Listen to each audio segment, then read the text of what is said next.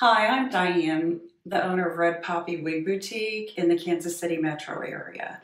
And today I'm not going to talk about wigs and wig design. I wanted to address something that comes up frequently in my business, which is insurance coverage of wigs.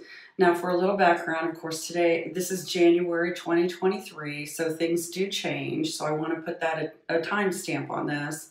But I also want to let you know, I have been working with wigs and alternative hair products for about 15 years now. I've been a licensed cosmetologist over 40 years, but I was diagnosed with breast cancer in 1993 and have worked in this industry and in various healthcare places, if you will, for all those years since my diagnosis. So I've worked in medical coding, with durable medical supplies, so I'm familiar with those things. And this comes up very frequently with the clientele that I have because a lot of women have lost hair for medical reasons, specifically cancer, if they're being treated for any kind of malignancy, and if there is medical coverage. So first and foremost, my suggestion is that you check with your insurance provider to see if your particular plan covers wigs for that type of hair loss. Now, I can tell you right now, today, Medicare does not cover any kind of wig for any kind of hair loss. It is considered cosmetic and there is no coverage. So that said, if you have Tricare for Life, which is a wraparound for Medicare, it will be covered.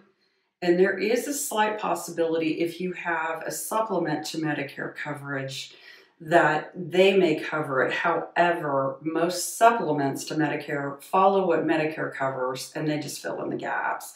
So it's unlikely, but it is possible. But even at that, you want to find out exactly what the insurance coverage requires of you to get that wig covered. So if you have Medicaid, which is a partially federally funded and partially state funded program, it will vary state to state. Every state can use those monies in the way they find fit. And if it's set up so that wigs for a cancer hair loss because of chemotherapy or radiation therapy, they can choose to do that, but it varies state to state. So you would have to check within your state. Same is true for your individual policies, which would be, they're different.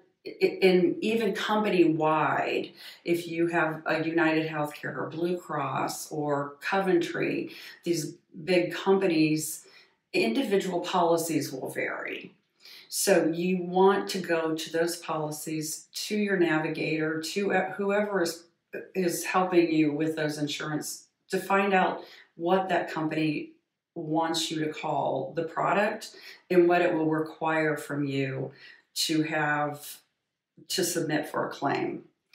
Now, generally speaking, most places that sell wigs are not going to be in a network for insurance coverage.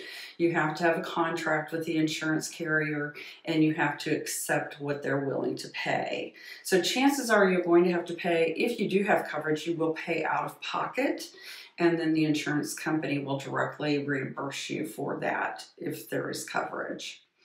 Now, one thing that every company that I've ever known that required insurance or that had coverage is that you will need a prescription from your physician, and the prescription will need to include what is your diagnosis code, what is called an ICD-10 code. And that stands for, and I'm going to read it so I'm saying it right, it is the International Classification of Diseases, the 10th revision. And that is just a numerical, and there's going to be some alphabet in there as well that tells specifically what it is that you are being treated for, and that will be on the prescription. There is a lot of verbiage and talk in the industry about cranial prosthetics.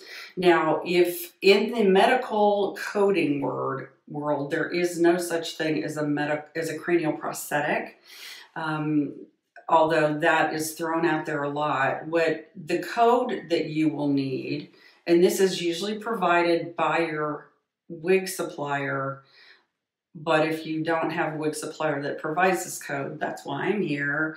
The code, this is called a HCPC code, or that HCPC stands for, and I'm going to read this too, Healthcare Common Procedure Code.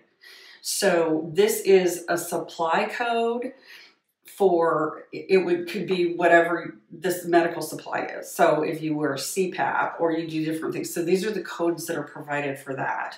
And the code for a wig is A9282. And that will, most likely your insurance carrier is going to need that code as well to show them that this wig is a medical supply. So again, it's whether the insurance company wants you to call it a cranial prosthetic, but the code is actually for a wig, any type of wig, just to kind of clear that up. But get the language from your insurance provider, because that's what's going to matter, and that's what's going to have to get you paid. The other recommendation that I have for you is do not purchase a wig until you have those things in place. Don't purchase a wig until you have a prescription, and find out what the insurance company wants and what they're going to need, because they're going to find a way to not pay your claim if you don't follow their rules exactly. So get all those things in place before you even make a purchase. I will list just this overview of everything down below this video so you can refer to it, and because it's a lot of stuff thrown at you, and I know very well that when you're going through cancer treatment and you're hearing all these things and just more stuff, and I do appreciate that, and so I want you to have that information down below. It's at this point in time, there are more and more private insurances that are coming on board to pay for wigs. I've seen everything from $250 to several $1,000s to once a lifetime to every year to nothing. So again, it's imperative that you do that research and you check and see, or ask your wig supplier to help you with that if that's at all possible. So I hope this helps a little bit. It may make it worse, I don't know, but just know that the information is out there. You have to dig for it and ask for it, but and don't be afraid to do that.